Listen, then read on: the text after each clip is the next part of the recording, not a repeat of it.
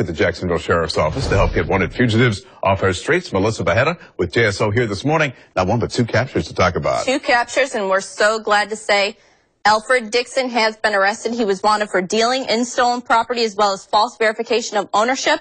An officer was paying attention and actually observed Alfred Dixon riding a bicycle down Bunker Hill Boulevard.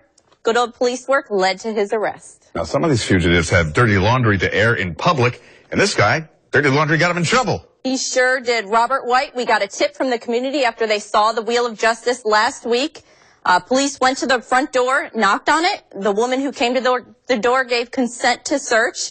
And fortunately, we found Robert White hiding under a dirty pile of laundry. So he thought he could escape by hiding under dirty clothes. You can run, but you can't hide under dirty laundry. Our featured suspect is a convicted felon, and he was carrying something he shouldn't. He was wanted for possession of a firearm by a convicted felon, possess with intent to sell cocaine within 1,000 feet of a church, as well as possess with intent to sell marijuana. He has a $225,000 bond, 26 years old, 5 feet 10 inches tall, 160 pounds.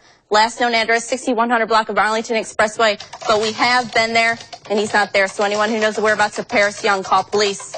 All right, the wheel is spinning. All these faces will be on News for Jax a little later. We'll give you a number to call. If you see any of these wanted felons on the street, don't confront them yourself, because they could be armed or they could be dangerous. All right, the wheel stops on Ms. Cordova. Jennifer Cordova, she's wanted for child neglect. She has been on the wheel for many, many weeks. Everybody look at the face. The eyes, nose, and mouth may never, ever change, but she may have changed her hair. No bond, 5 feet 7 inches tall, 175 pounds, 30 years old.